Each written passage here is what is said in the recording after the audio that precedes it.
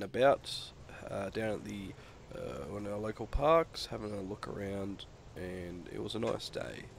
So we thought let's check out some of the other areas we've got around here. So as you can see here, this is the area that's just beside the swamp area, and then we thought let's go in and have a little look-see here. As you can see, we're looking around the area that's a swamp, and it's pretty dried up, and we couldn't see no ogres, so we thought let's go on in, and it should be pretty safe to step on through. As you can see here, we're wandering through this dried up swampy area, and it was a little bit soft. As you can see, there's a few other people that looked like they had fallen and got themselves stuck in there, but we thought no, we can make this through. We know how to deal with a nice swampy area, you know, getting on through to the other side.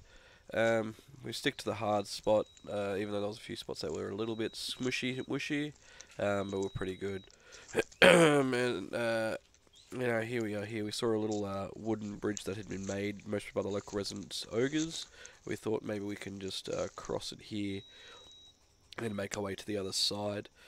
As we got across the other side, we decided to climb up that little bit of the hillside here that gets us to the plateau up top.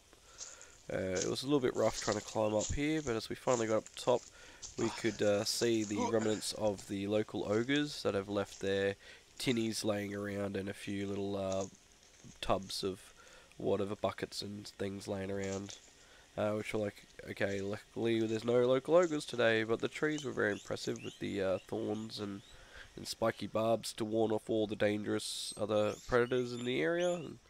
And I was quite impressed looking around how the trees were quite different on this little bit of island plateau where the ogres like to hang out, and just how everything was growing over. I was really impressed. And we decided to make our way back down just before anything decided to come back and possibly scare us off. We're like, let's safely try and get down here. I struggled a little bit getting down the hill, and as you can see here, I kind of lose my balance and nearly fall over onto my butt. If I did, it would have been a dirty situation, left myself wide open for ogres. Thankfully, we managed to get our way out and pulled ourselves up and got to safe area before anyone could come call us out. And yeah, it was a nice little plateau, and I think it was a nice little spot. We might hang out and check it out again another time. Anyway, thanks for checking out this video. Leave a like, and we'll catch you in the next one. Bye!